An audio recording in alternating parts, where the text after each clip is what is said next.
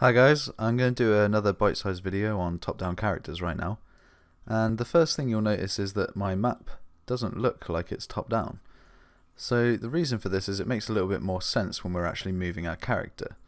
So in Unreal Engine, Z is upwards, so as we move this it becomes more positive, as we move it down it becomes more negative. This is still the X, and the Y goes backwards in the world. Originally I was thinking that a top-down map should be twisted like this, so that it's face down, and then we're moving in the world across these two axes, so it's X and Y based. But it doesn't really make sense when it comes to inputs, so the first thing I'll show you is those inputs and why it didn't make sense before. So in my inputs I'm using move forward, and on the W axis it's now set to 1, which makes more sense because moving forward W should be positive and S should be negative. And move right, D is positive, which is still the same, and A is negative.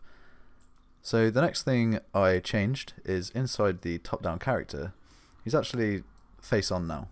And the reason I did this is because there are now actually no rotations on this character. The rotation is set normally, and before what I was doing was actually rotating this down 90 degrees, thinking, oh yeah, it needs to be top-down.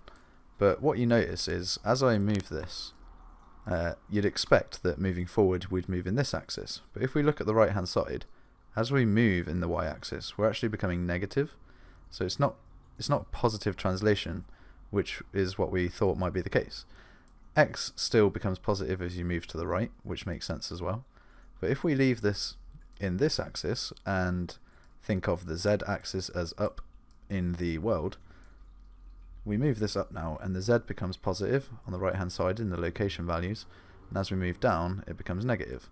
So this makes a little bit more sense. So we need to move this sprite so that it's at the bottom of our capsule collider, and the next thing that will have changed is the axes in which we're constrained to. So now we're constrained in the Y axis because we don't want to be moving backwards in the world.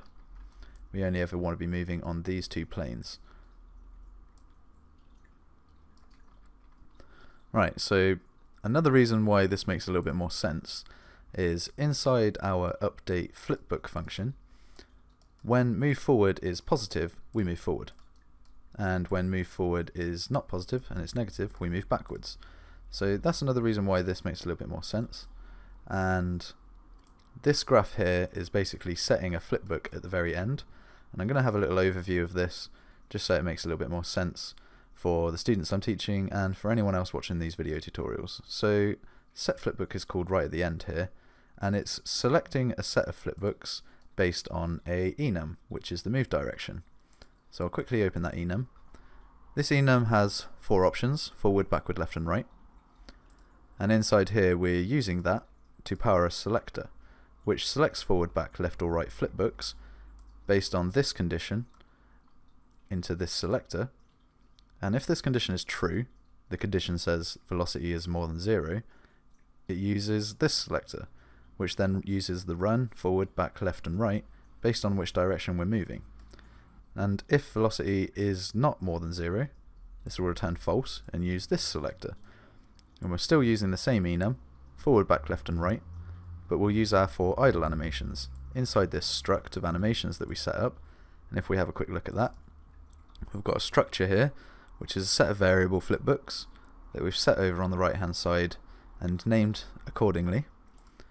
So we select those from here. The way you split this struct open is you drag it into the viewport, right click it and split that struct bin, and now you can start selecting each individual element from within that struct. So the next thing to discuss is how we're calculating this move direction.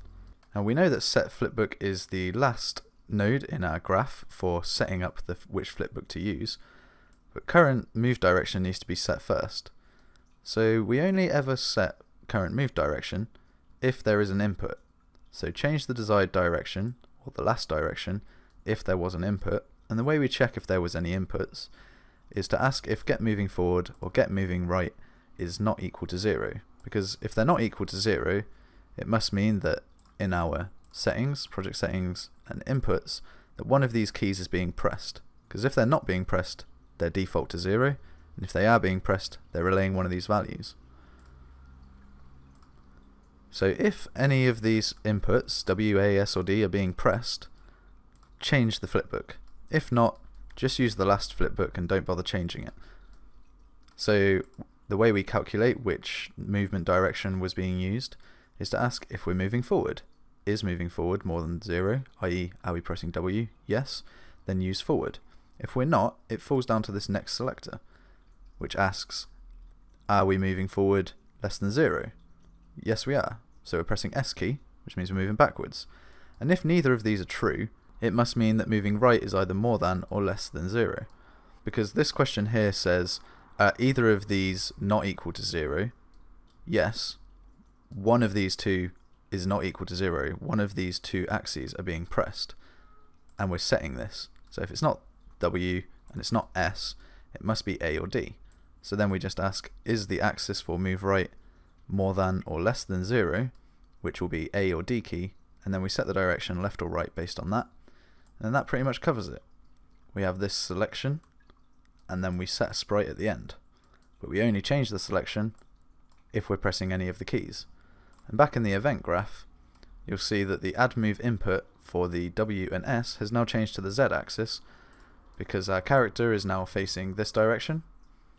He's up in the world, and his camera is also changed. His constraints have changed. He's now constrained to the Y axis, and back in our world, our map is now set to a vertical plane, and everything makes a little bit more sense in terms of our project setting inputs, W being positive and S being negative for move forward, and the axes inside our controller relaying move forward as positive and therefore being forward, move forward being negative and therefore being backward. So that's a little overview of a couple of things I've changed to make a little bit more sense for everyone, and also makes the values make more sense as well.